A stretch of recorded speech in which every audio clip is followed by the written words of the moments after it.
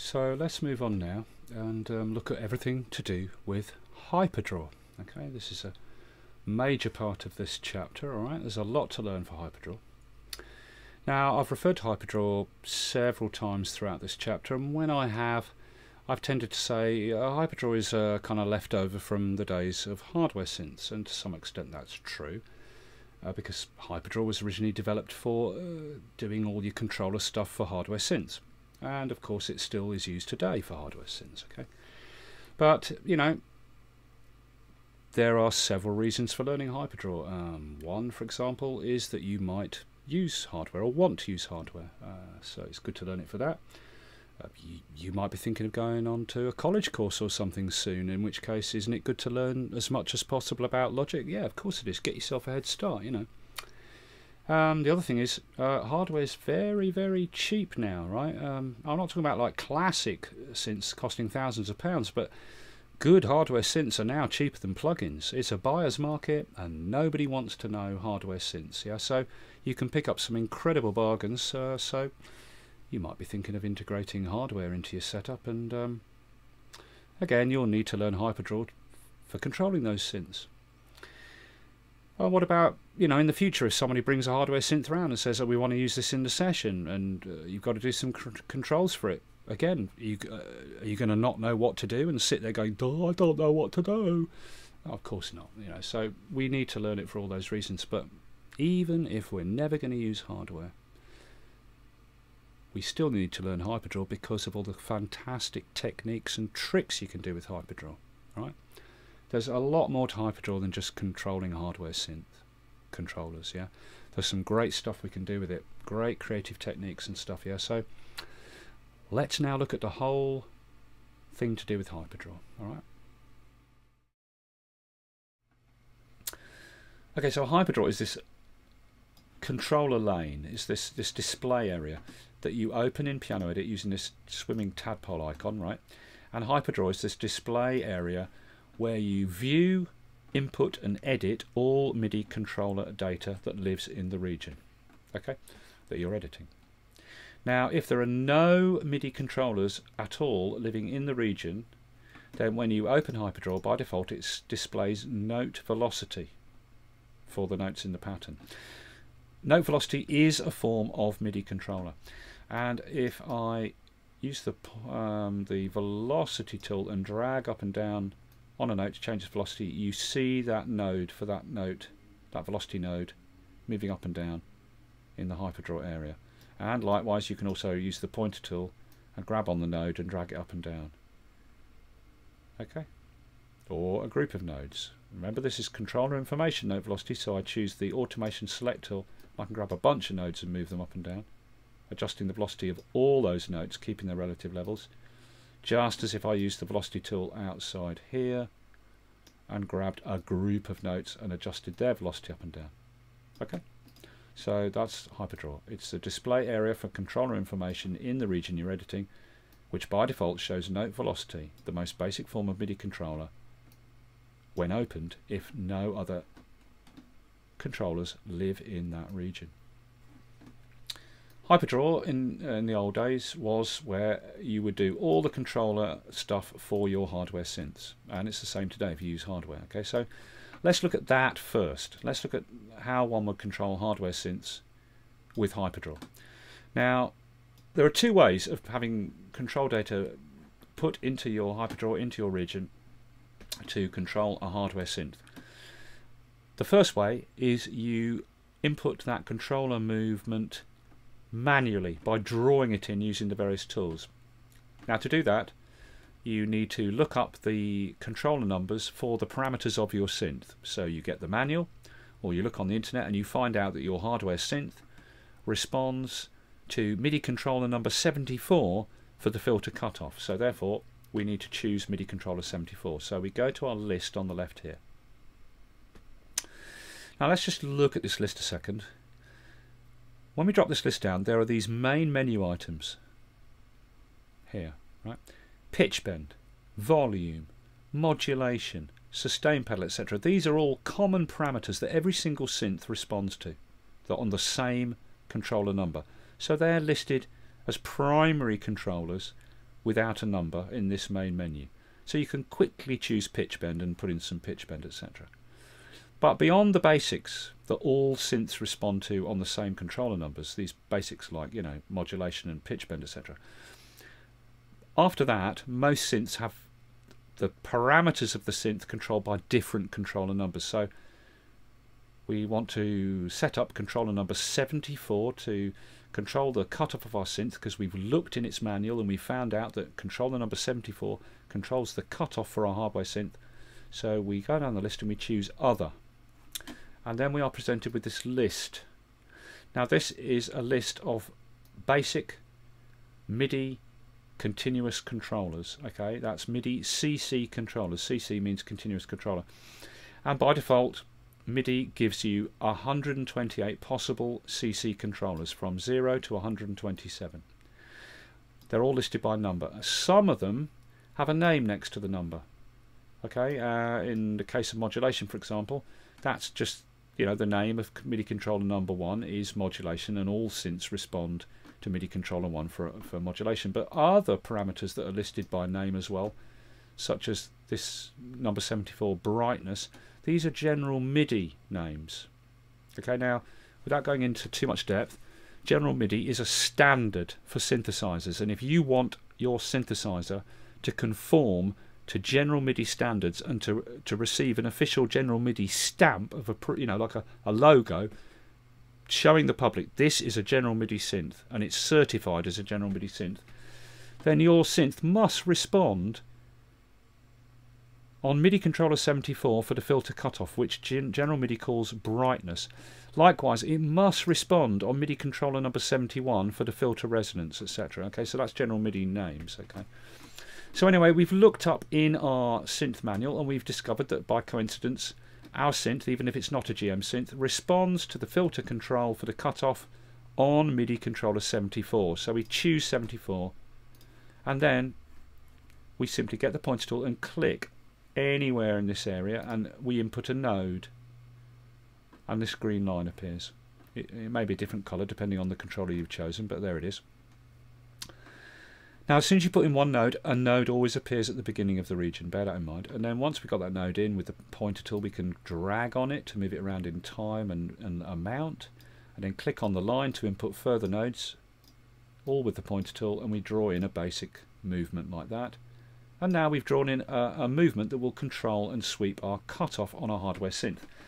That's now living in the region with the notes, and if you look at the region display here, you see that now there is not only the little note dots in that region display, but now there is these little vertical ladders showing there is a controller move in there as well. Okay, so we've now put a filter sweep into our pattern manually on MIDI controller number 74, which we looked up in our manual for our synth and we found out that was the controller number that controlled the synth's cutoff. So when I hit the play, if this pattern, this track was triggering an external hardware synth, and its filter cutoff did respond to MIDI controller 74, you'd hear the synth play and this would sweep its cutoff. But I'm actually programming, doing all this using an ESM synth on an audio instrument track, and this does not respond to MIDI CC 74 for the cutoff. But you know, you'd hit play and the notes would play and this would sweep the filter.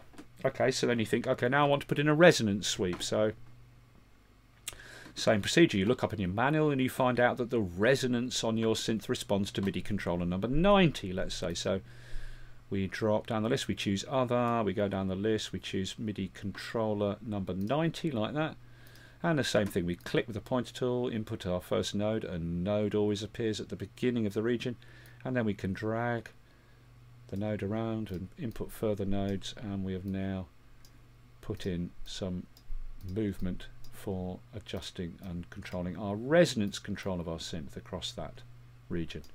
Okay, so now we've got two layers of MIDI control in there, and we put them in manually. That's the first way of putting MIDI controller data into Hyperdraw. You look up the numbers and you draw them in manually. Now don't worry, we'll do the tools next, showing all the way that you can manipulate and do things here, right? Okay, now I can show you something else. We have got two controllers living in here now, MIDI controller 74 and MIDI controller 90, as well as the note velocities. And here's a technique. even if Hyperdraw is closed, right? You hold down Command and repeatedly press the Y key. So Command Y, Command Y, Command Y, Command Y, Command Y, and it cycles around Hyperdraw, showing every MIDI controller that lives in there, one after the other. Finally it shows the note velocities and then closes.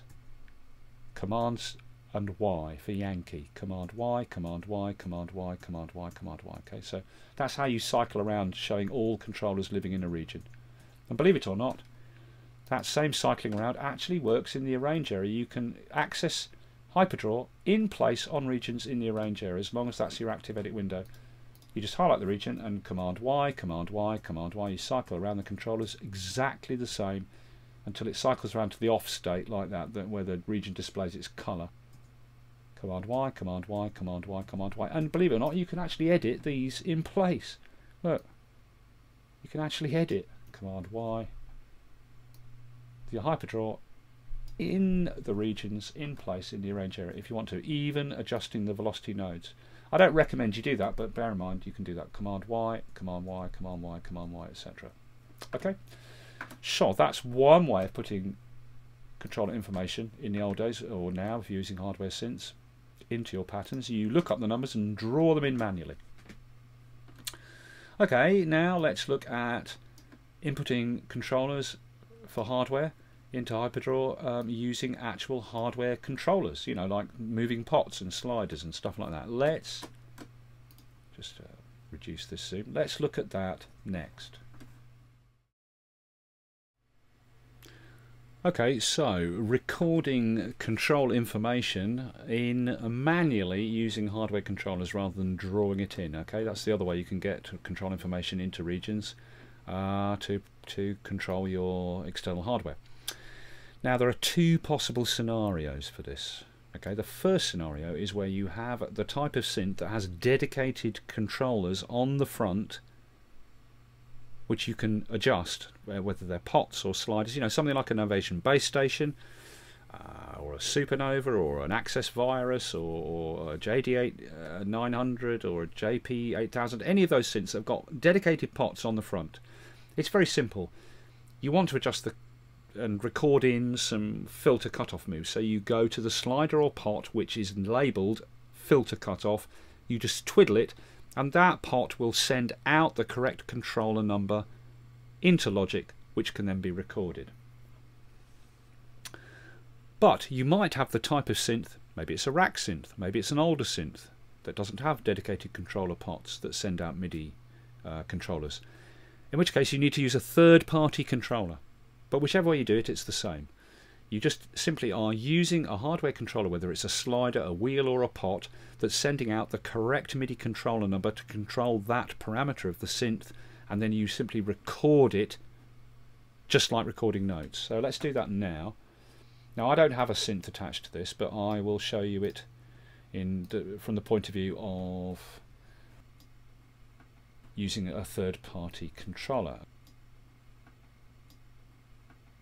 Let me just cycle around, Command Y, Command Y. There is no other controller information living in that region. I can tell by just doing Command Y, and it opens, shows the note velocity and then closes. Right, so that's that. Okay, so now we know that the MIDI controller for our fictitious hardware synth, the cutoff is on MIDI controller number 74, right? So in the case of where you're using a third-party hardware controller, that would be something like a Behringer BCR rotary controller or a Korg Nano controller. You need to set up that one of the pots to send out MIDI controller number 74, because we know that's the controller number that controls the cutoff of our synth. Okay, so we need to set our hardware controller up to send out MIDI controller 74. Now I've done that with this hardware controller I'm using. Now this is an Apogee Duet, and it has a function where you can turn the rotary controller on the front into a MIDI controller that sends out MIDI control numbers, and when I rotate the dial you see this GUI from the Duet appear. But if you look down on the transport bar here on the MIDI input monitor of Logic, remember we last looked at that when we were doing the step input programming, yeah? This little MIDI input monitor, when I rotate the Duet, it's now functioning as a third-party hardware controller, and sure enough, if you look at the numbers, it says number 1 on the left, right, that's the MIDI channel. Then it says 74, so I'm sending in MIDI controller number 74, and the amount that's changing is the amount of controller number 74 going up and down as I rotate the dial. Now this is real MIDI information coming into Logic's MIDI input. So to record it, we need to actually put our track into record and actually record it, because we're recording real MIDI data just like notes. So select the track, hit record, and I'll record a move in there, and I'll actually just zoom in slightly first. Okay, here we go. Record.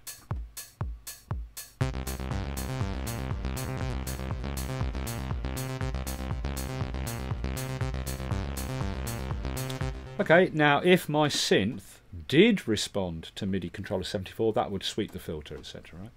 But as I say, I'm using this software synth, ESM. Okay, so let's look what's happened here.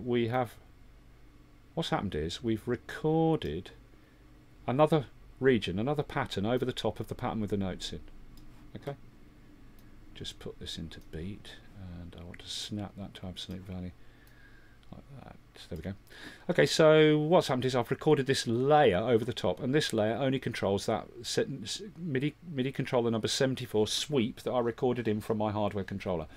Now, in the case of hardware, if you put this track here on the same MIDI channel as the one with the notes, and you put the controller information on this track and the notes on this track, then these would play back, and they both, you know, this track would trigger the synth with the pattern, and this track would send that controller data to the synth on the same MIDI channel, and both together would control the synth. One playing the notes, one sweeping the filter.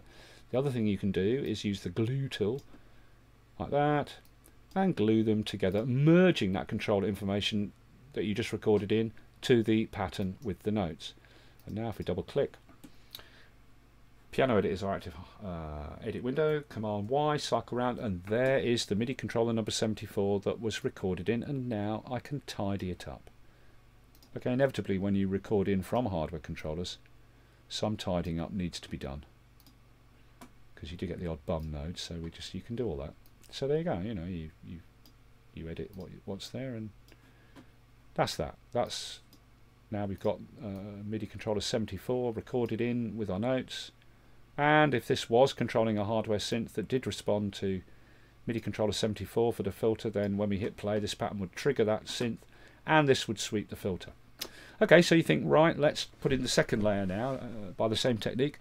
We've looked up in our book, we know that our synth responds to MIDI controller number 90 for the resonance, so same thing.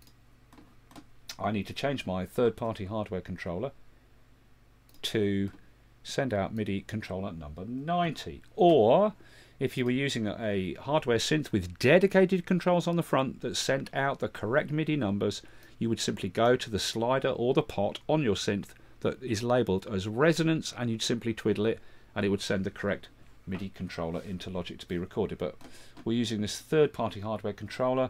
I've now changed it. It's now sending in MIDI controller number 90. You can see there on the MIDI input monitor of Logic. Same procedure.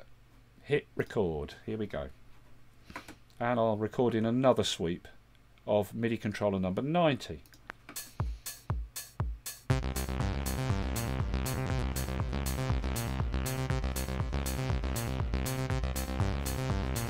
Like that. There we go, and I've recorded in another layer of control. And if we drag this region down, again it's done the same thing. It's laid the region over the top, and it's the same procedure. We can merge it in with the original region like that, and now we've got two controllers living in this region along with the notes. Okay, and again in piano roll we can cycle around with Command Y, Command Y, Command Y, Command Y. So there's controller number 74. I can just tweak that or whatever I like. Command Y, there's controller number 90 that we just recorded in. I can now tweak it, adjust it, clear out any bum nodes, etc. Blah blah blah. This is, you know, this is controlling our theoretical hardware synth resonance, etc. And that's how you do it, using external hardware controllers. Either on the synth itself, sending out the correct numbers, or you use a third-party controller and set it up to send out the correct number to control your synth. Okay, and that's it. And now we've got two layers of MIDI controller information, MIDI CC controller information living in our region along with our notes, and we can cycle around Command Y, Command Y, and display those and edit them. Okay, so that's how it worked in the old days with hardware. Okay.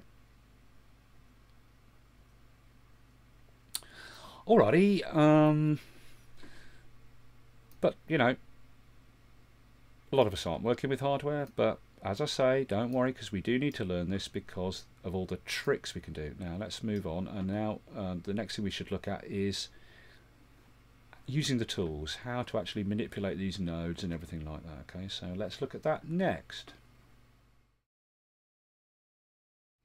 Okay, so let's look at the whole tools thing. Now I'm going to show you a technique now to get rid of these nodes, because I want to thin this out to show you some techniques with the tools and stuff. This is a 4-bar pattern.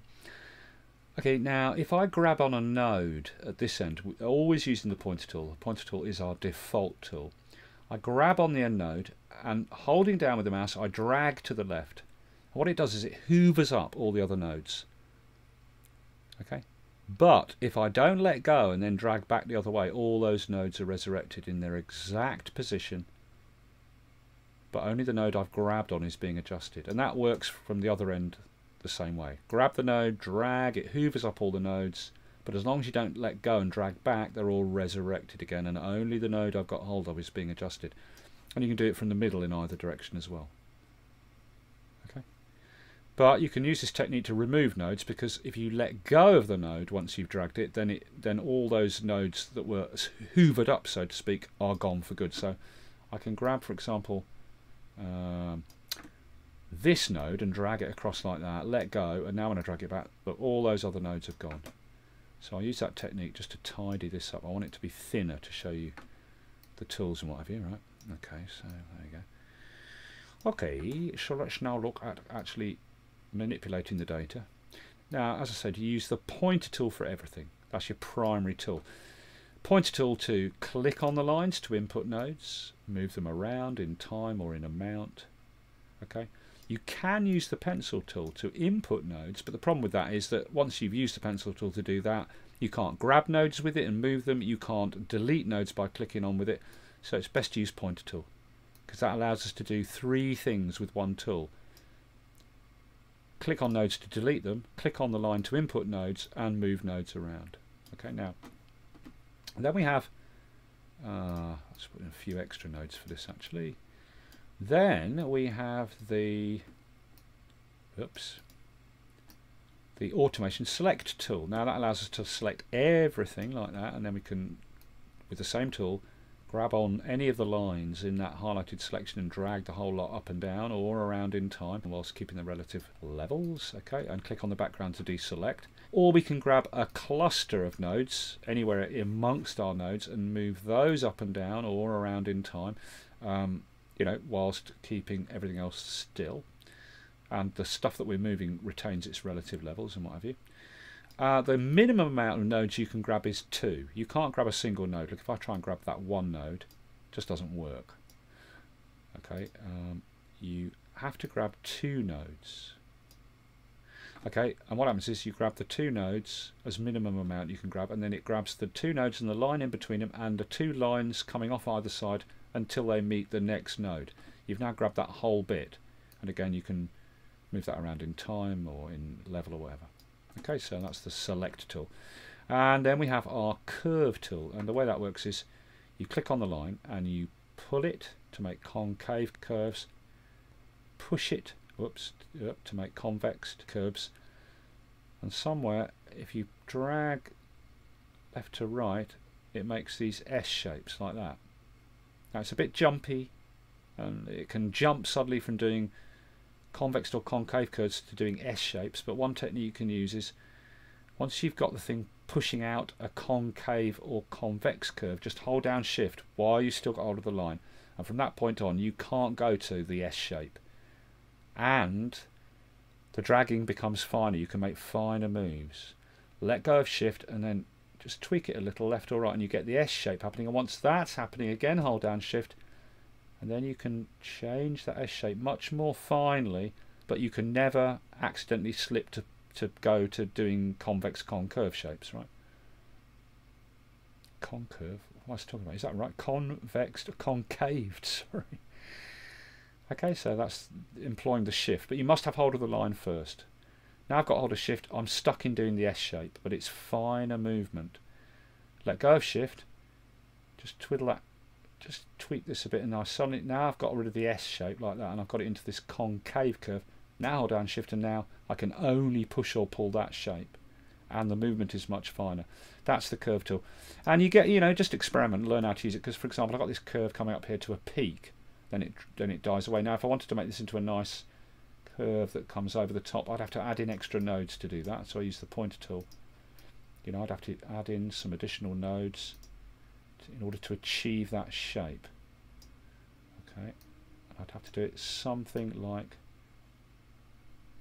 this. I'd have to then make those little nodes, then use the curve tool, push in a bit of a curve there, push in a bit of a curve there, and then either do that or push the curve, whatever. You see what I mean? But you'll get used to.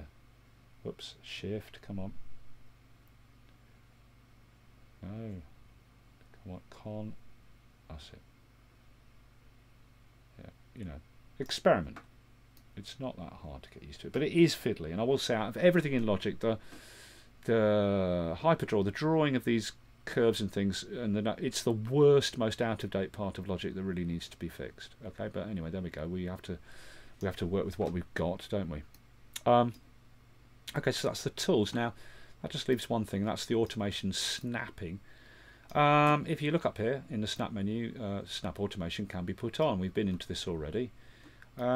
So you just, you know, if it's not on, you highlight and let go, and now it shall be ticked. Now if you're in anything above ticks, our automation snaps to whatever the snap value is. So I could choose division, for example, and then snap this node around, and it's snapping to divisions. Choose beat, and it's snapping now to beat lines. Okay, so that also then allows us to look at this automation snap offset. Let's look at that. You select it, and this box appears in the preferences, automation, and here it is, snap offset, just here. Now I've set it to 0. By default, Logic actually has it set to -5 ticks. Now let's just see what that is all about. Let's get the zoom tool. Just zoom in on this one node here like that. Now there's this node, right? I'll put my snap back into division, and we're snapping the automation. Oops. Right, I'll get the... Oh my god, my mouse has had it. Okay, I'm trying to do right click there. Okay, I choose the pointer tool. Okay, so we've put the snap in division, and there's the node. Now let's snap it to a division line, and it snaps. Snap. Snap. Snap.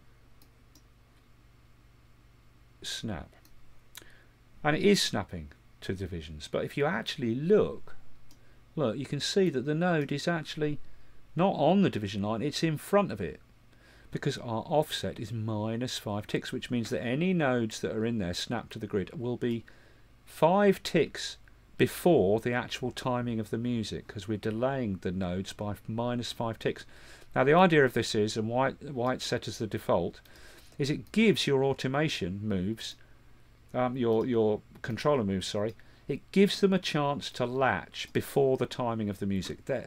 All the controller nodes that are in there are usually critical to how they work with notes in the pattern, right? So this offset, which Logic puts in of -5 ticks by default, allows these MIDI controller movements to just trigger slightly ahead of the timing of the music, giving the parameters that they're controlling time to latch. Now if your synth responds slowly to the controllers, you can increase that offset so that the timing of the automation happens even earlier than the notes, or whatever you like. But for the purpose of this tutorial, I'm going to set it to 0. Okay, but just bear in mind that if you do happen to be zoomed in and you're looking at the nodes and you're thinking, well damn it, I've snapped the damn thing to the grid, why is it off the grid? Well, that's why. Okay, but I wouldn't change it actually. I'd leave it in -5 ticks, but bear in mind that's what it is. Okay, so that is all the tools for Hyperdraw and how to use them. All right, and bear in mind, I did show you that you can cycle around Hyperdraw in place on the region in the arrange area, you know, with Command Y, and the tools are the same. if you happen to edit that. I wouldn't, but if you do, it's the point to make sure that your snap is correct. You know, if snap automation isn't on, then it will ignore any snap here. Okay, but you can use the pointer tool for most things. You know, clicking to add nodes, clicking to remove them, moving nodes. It's all the same. The tools work the same. Everything is the same here. All right. Okay, so that's the tools. Okay, so we've looked at Hyperdraw from the point of view of traditional use. We've shown how to use it to input controllers if we wanted to control a hardware synth. We've showed how to use the tools and the snap offset and all that business. So now let's move on, and I'm now going to talk about a bit of history, which as beginners we need to know. I mean, I don't have to tell you this, but I think it'll help you to understand the whole thing better. So let's now move on and look at the next progression along this story of Hyperdraw and everything like that. All right. Okay, I'm just going to zoom this back out like that. Okay, all right. Okay, so let's a bit of history now. Okay, so that was how it worked in the old days with hardware. Well, I've shown you how we did it. We would input our controllers manually by drawing them in or recording them in from dedicated hardware controllers either on the synth or third-party units. And everything was happy. And then software instruments came along. Okay, and people were like, oh my god, you know, software instruments. And it all started with Propellerhead's rebirth, I'm pretty sure. So, you know, people were kind of like, oh my god, software synths, they sound like old synths, and I can do them on my computer. And to be honest, it was mostly Windows users going berserk because they could download these things as cracks, you know. And anyway, software synths were here. Now, initially they were standalone. You couldn't integrate them into your host sequencer. And there were things like, as I said, Propellerhead's Rebirth, and there was Master Zap's Stomper Drumbox, and there was this incredible synth called Vaz, V-A-Z, designed by this guy from the Midlands in England, Keith something I think his name was. That brilliant synth. Rubber Duck was a fantastic standalone 303 imitator, etc. So all these software synths started to appear, but the thing was they were all standalone. You couldn't integrate them into the host sequencer. So all you could do is you could make patterns with them using their own internal sequencers, and then you could render those patterns out as audio and import the audio files and work with the patterns as audio files. But that all changed when Steinberg invented or created the VST instrument. Okay? The VST instrument was a type of software instrument that could actually be loaded onto MIDI tracks inside the host sequencer. Okay, and although, to be honest, it didn't really work properly when it first was introduced, and I don't care what anyone says, it didn't. It took a while for it to begin to work properly. Partly that was because there were not reliable, low latency ASIO sound cards at that time. That was one of the problems. Lack of PC power was another problem, and just it generally was a bit clunky. But eventually it started to work when Cubase got to around VST version 3.6, something like that. It started to come together. And all the other sequencers also added software instruments, and they all had it. There we are.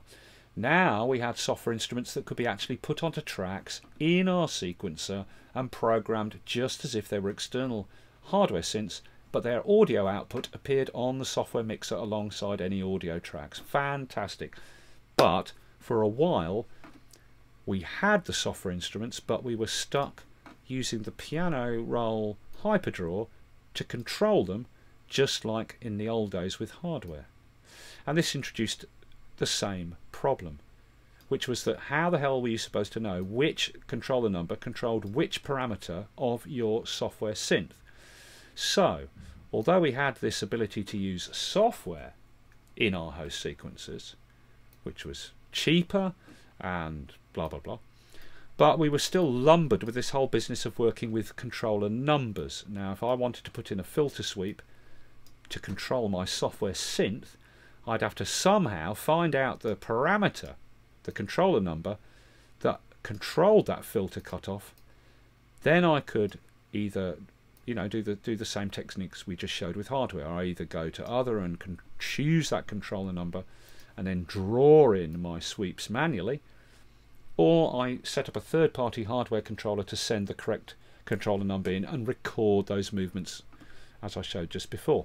But the point is, we were still stuck with this whole thing of looking up numbers. Okay,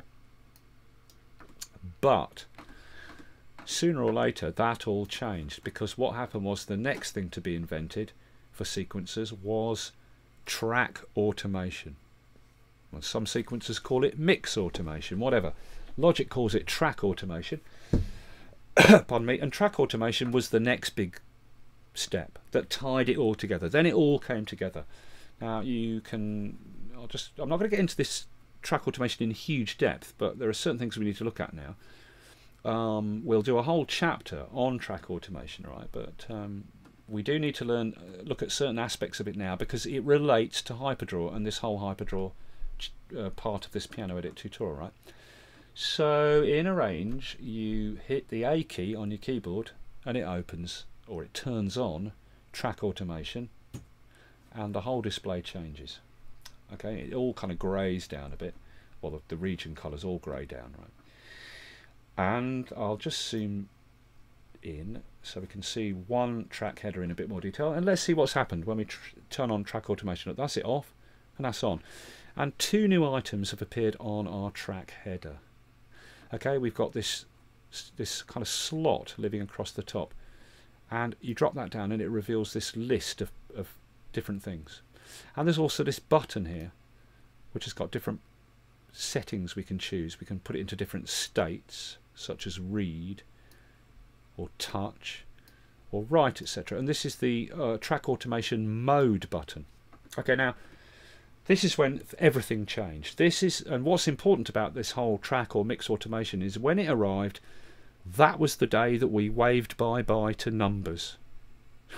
you especially if you're young and you've never worked with the old equipment in the old days, you've got no idea how lucky you are.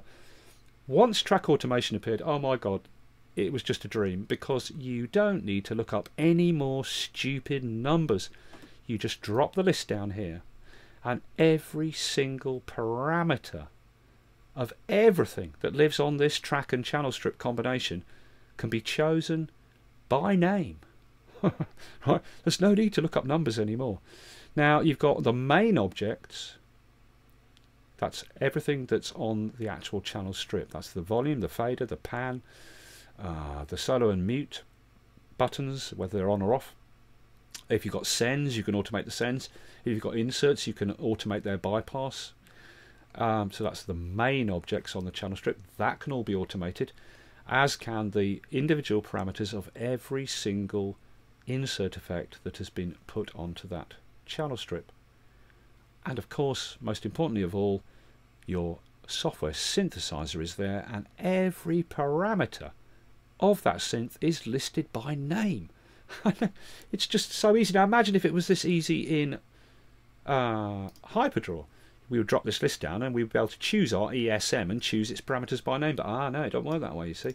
But with track automation, we just choose ESM, cut off, and just like with Hyperdraw, we then use the pointer tool and we draw in a cut-off move. And sure enough, without looking up any stupid numbers, that will sweep the filter of our software synth, guaranteed.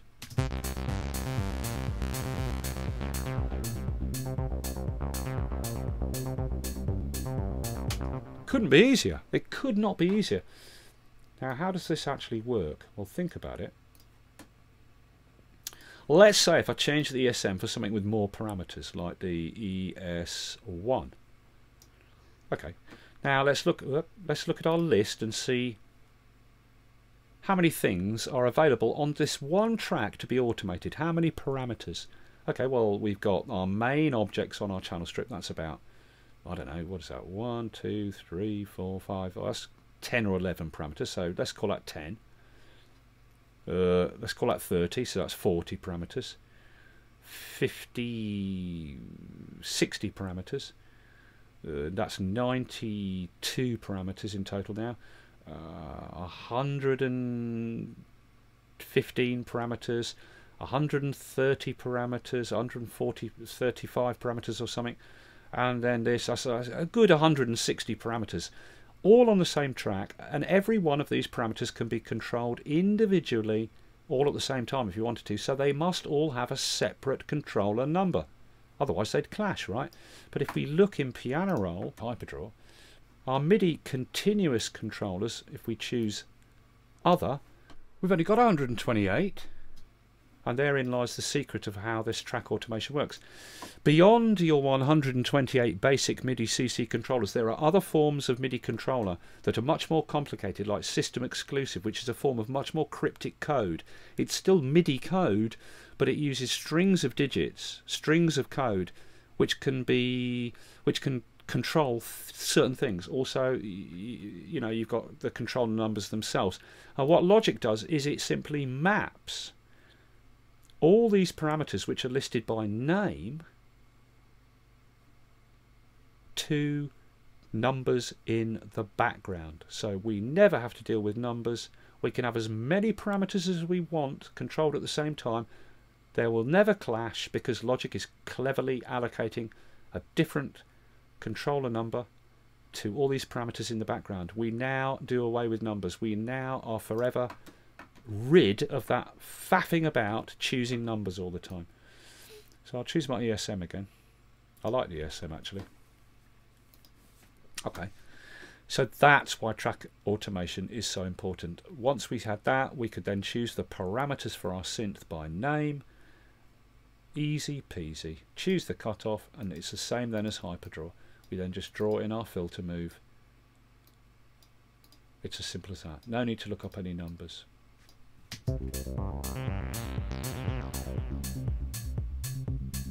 Okay, and you want to then put another layer in, fine, just choose the ESM and choose the resonance, and bung in some other resonance, like I'll make it go down over there, and then I'll make it peak up like here or something like that. I don't know, whatever, blah blah blah. There you go, bit of resonance, and now the resonance and the cutoff are both active on that track as track automation, and any parameters that are active appear in below the main list here, so you can easily see what's active. Okay, so they've got resonance and cutoff, and if we look at the ESM we can see those parameters moving.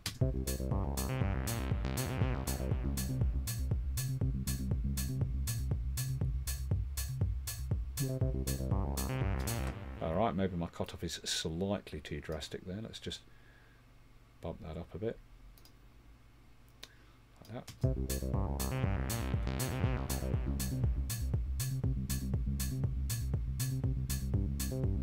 Etc. Right, it's as simple as pie. Do you see how fantastic this track automation is? But what's important about it is this is the point at which we wave goodbye to numbers. We simply choose the parameter by name, and we then put in the moves just like Hyperdraw. Okay, exactly the same as Hyperdraw, but it's track automation, it's not Hyperdraw. Okay, now that is all brilliant, but that's not all that's brilliant about it. Let me just, I mean, you know, look, see, I'm getting rid of these nodes just like in Hyperdraw. I drag on one of the nodes and it hoovers up the rest, let go, and then click and delete the last couple of nodes. Now there's no more cutoff, it's not in the list, so now I'll choose the resonance. Again, grab the last node, hoover forward, then click on the last couple of nodes to delete them, and that's it. No more active controllers on that track. Now, not only could we simply choose the names here and then draw in our moves, just like with Hyperdraw, but we can choose our parameters by name and then record them in using hardware controllers. But track automation makes it even easier. With track automation, just how we don't need to look up numbers to choose the parameters, we also do not need to look up and change any numbers on our hardware controller. We can use a single hardware controller and allocate it as our automation quick access controller. And you only need one hardware controller to do this. So if you have got a very cheap, small footprint MIDI master keyboard and all it has gone on it apart from the keys is a mod wheel and a pitch bend wheel, that's all you need. You just need the mod wheel, and this is how it works. My Duet is currently set up as a MIDI controller. It's sending in a single MIDI control number, and there it is coming into Logic there on MIDI controller number 90, right? So I'll set up the Duet as my automation quick access controller. I go to track automation, and I choose automation preferences. Now look here, automation quick access, it's off. You put it on. If it's on, then when you drop this menu down, track automation, you will see automation quick access is ticked. Okay, right. So you put it on and you click learn message. Now all I do is twiddle my single hardware controller and it's learned. Click done, that's it. It's done. It's learned. And now look, check it out. Not only do I not have to look up the numbers to choose the parameters for my synth or anything else on that channel strip, right? So I can choose the cutoff, but my hardware controller is now automatically controlling that cutoff. Look at that. Hey. So it's automatic control, all automatic. You just choose the parameter. So I choose resonance, and now my hardware controller, that single hardware controller, is automatically mapped to control the resonance for the ESM. I want to control the volume on my actual track, the fader. Again, I just choose volume and look at the fader down here on the track here. I'm now controlling it from the Duet. So it's just incredible. You not only have this ability to choose everything by name, and we wave bye-bye to looking up stupid numbers, but our single hardware controller automatically is mapped to whatever parameter we choose. Let me just reset this fader. It's just fantastic. So there's the two advantages of track automation. Okay, and that's how they fit in terms of the history of this whole thing. So now we choose the parameter and we pencil in just like with Hyperdraw. Or sorry, not pencil in, click in with the pointer tool. It's the same tools as Hyperdraw, exactly the same tools. You've got the curve tool, select tool, all the rest of it is exactly the same. Hoover up the same, everything. But we can also easily record in from hardware. And the difference here is we aren't sending MIDI control data in anymore via Logic's MIDI input. Now look at the MIDI input monitor down here on the transport bar now. I rotate that Duet wheel now, and look, there's no MIDI control information coming in. There's nothing coming into Logic. And again, this is like when we did the step input stuff. Remember that? With the step input keyboard, when I clicked on the notes, it dumped the notes directly from the step input keyboard onto the piano roll grid. You remember that? It bypassed Logic's MIDI input completely. And what's happening here is the same thing. The Duet rotary controller, or in your case it might be a mod wheel or something, it is now assigned as the quick access controller. So Logic ignores it at the MIDI input. And now that we're not sending MIDI control data in via Logic's MIDI input, to record that control data we don't even need to hit record. That's where this track automation mode button comes in. Now if it's in off, you can't write data.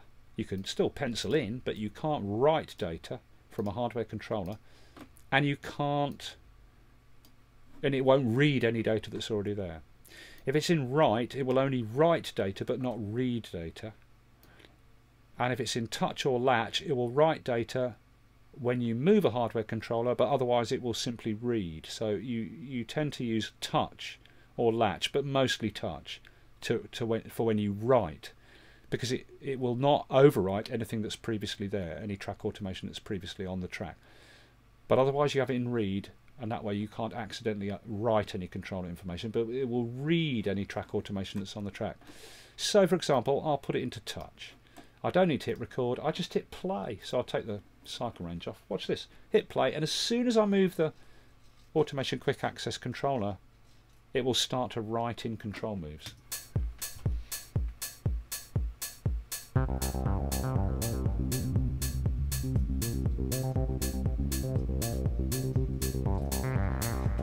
Yep, simple as that. And I've recorded in some cutoff control for that synth. Then I go, all right, great. Now I'll do some resonance. No need to do anything, just move my controller. It's now controlling the resonance. Same thing, hit play. And when I move the controller, it will record.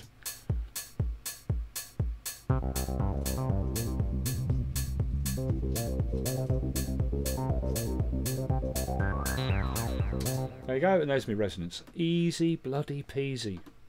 So that's track automation, and you can see the difference. This was the final step in the story.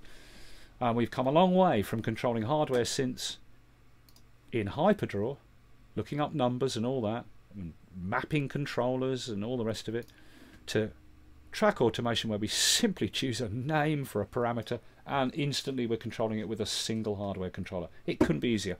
That's the upside of track automation. I won't get into the different modes here. We'll save that for when we do a track automation tutorial. Okay, so that's the great part about track automation. Yeah, I mean, how can you argue with that, right? Let me just thin this data out. Use the same techniques, remember, as Hyperdraw. It's exactly the same. We use the same tools, same techniques, everything. Okay, so that's the upside of track automation. It's just brilliant. But the problems begin to occur once we've got the track automation actually on the track. Okay, everything's great because, you know, with track automation otherwise, we don't need to look up stupid numbers. We have automation quick access. What could be better? But the problems start to occur when you have that track automation then actually recorded on a track. Let me just choose the cutoff, and again I'll just tweak that. I'll zoom in to show you that. Because it is all the same tools. I can use the same hoovering technique, grab a node, drag that way, let go, and it's hoovered up all those nodes, etc. I just want to make these moves more basic. So I'm just knocking out nodes like this, thinning it out. Okay, and then I'll just drop that down to put a little movement like that at the beginning. There we go. So there we go. That's the cutoff. I've just tidied it up a bit. But you know, this is track automation. It's all the same. You move around and grab things with the pointer tool to adjust them. You've got the same thing, the select tool to grab clusters of nodes and move them around as a group. You've got the same thing of the curve tool to push and pull and draw curves, etc. It's all the same as Hyperdraw, right? Okay, so track automation, absolutely genius, and it was the next step, and it took us away from this whole thing of looking up numbers, and it gave us automation quick access. So we didn't have to look up numbers to choose parameters, and we didn't need to change the parameters that are being sent out from our hardware controllers. It's all done for us now automatically. What could be better? The problem now lies in the fact that we've now got that data on the track. Okay, now the problems begin, or there can be problems, right? This is the downside of track automation, right? Now let me show you that. Next, let's move on now and look at the whole thing to do with track automation in terms of its downside. Okay.